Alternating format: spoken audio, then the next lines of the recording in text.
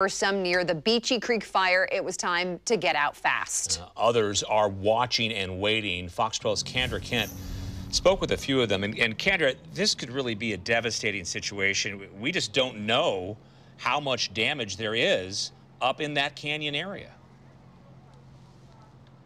Yeah, that's right. And certainly as we learn more about what may have transpired there in terms of loss, I think that it definitely it's going to be tough for everyone and, of course, for those communities.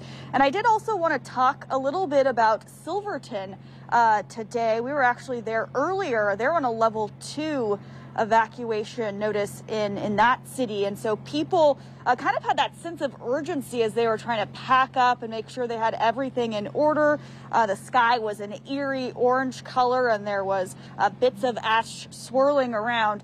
Neighbors were out on their lawns and roofs in the smoky and hazy conditions, and streams of cars, trailers, and campers were coming down away from the Silver Falls State Park area. The park and some surrounding areas were evacuated. With so many people heading out of Silverton, police were directing traffic through downtown. We spoke to a couple of people in Silverton preparing to leave if needed.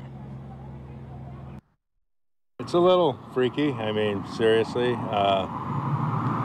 Just hoping it doesn't get down here. Yeah. My parents live in Scotts Mills, and I guess my dad, they evacuated, and then he went back, and there was fires on their street. So yeah, we've seen embers. I mean, it was a big one landed. My wife's car told to park in the breezeway.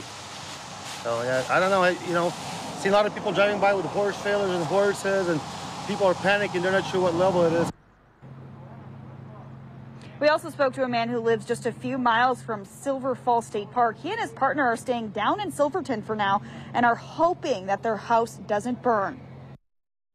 Smoke was just like burrowing in, like it's crazy. It's like there's canyons all around my home, so it's just like it's on fire. It sucks. Now, there are precious historical sites and beloved tourist attractions as well in Silverton. Frank Lloyd Wright's Gordon House is one of them. We did reach out to staff there about if they were going to be needing to take any special precautions to protect the property and that house. We did not hear back from them.